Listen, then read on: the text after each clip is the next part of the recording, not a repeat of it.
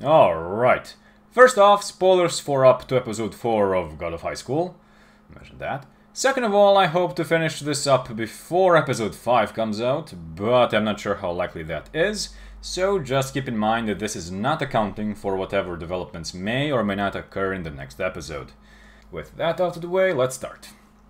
What the actual hell was episode 4? It was one of the worst single episodes of any show I've seen in quite a while. At least the one I did not think was bad from the get-go.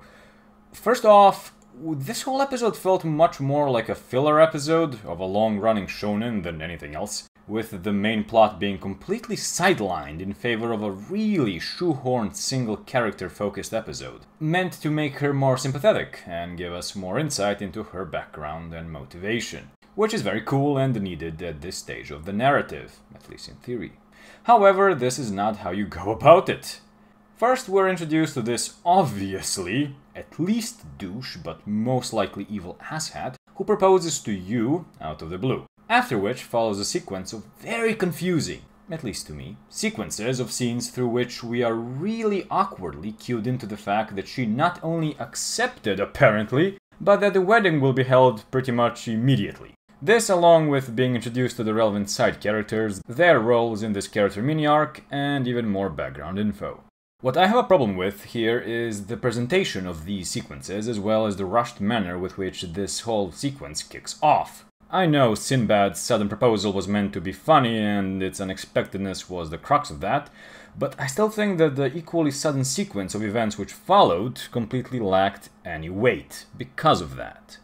We all, as viewers, in a meta sense, do not expect you to get married and actually abandon the tournament. That'd be really weird based on what we so far know about her character and the show itself. But these things should nonetheless be presented in such a way so that at least a small amount of doubt is present in the mind of the viewer. And even though you don't think she will actually follow through with the marriage, you, as the viewer, actually feel the weight of the whole situation, making it so that even though an unlikely development, it is not an impossible one. But to do this, you would have to narratively develop the whole situation. Let it sink in, make the douche be not so obviously douchey, establish the relevant characters prior to the whole event, and so on. The whole episode felt more as a cheap groundwork for the further development of the story and other characters, while giving us just enough of you so to narratively rationalize her getting the short end of the stick. More on that soon. Also, I'm just now realizing I should not have used her first name. This is really confusing. Next point. This guy. I've already mentioned the fact that he absolutely reeked of being an uninteresting episodic villain from the start. But my god of high school, this guy is a gift that just keeps on giving. I don't want to make this too long, and he's honestly not even worth an analysis, so I'm just going to mention the two things that had me bursting in laughter this episode regarding him. First, did he genuinely attempt to murder two teenagers with a goddamned katana right in front of dozens of witnesses? Let's also not forget that this was before you had decided not to go through with the marriage. I'm sure talking like a prima donna supervillain and attacking her friend with a dangerous weapon, all the while her young sister watches it all occur in the background, truly makes for a memorable reception. What was he planning for the wedding night? A mass ritual sacrifice of all her classmates so as to use their blood as lubricant? The second thing... do you remember how just one episode prior when the JoJo stand appeared, it was kinda cool, obviously menacing, and something that completely overwhelmed the so far unreasonably broken and unstoppable main character? Yeah, all the tension and intrigue was single-handedly shed on by this episode. The guy summoned... I love how he says that. And was completely bodied by you, with arguably less difficulty than her previous matches. Sure, she got cut, but that was presented more like she allowed him to do it, like a power move, than anything else. She didn't really attempt to avoid or mitigate it in any way. The whole JoJo stand thing really came out of almost nowhere, and the coolness of it was destroyed in much the same way only one episode later. Now, let's move on to the final point. Yu's injury and the end of the episode.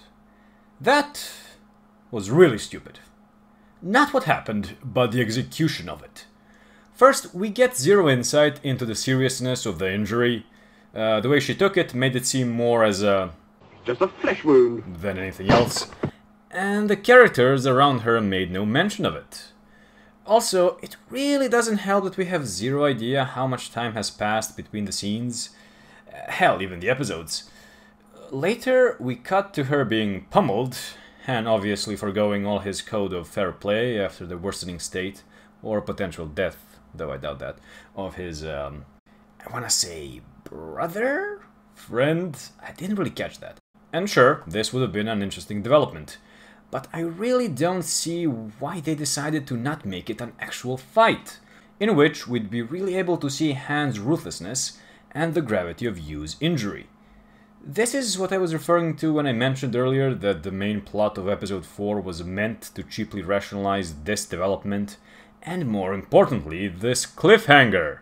The whole reasoning behind her loss is based in a really poorly executed episode, which I believe really takes away from both her, Han, and the show itself. There's also a bunch of smaller things that ruffled my jimmies, but as I said at the beginning, I want to try to get this out before episode 5, so I'ma stop here. I kinda hate that I feel like I have to say this, but these are just my opinions. If you disagree with them, that's 100% fine. I'm just another guy with an anime avatar yelling into the ether. So, keep that in mind.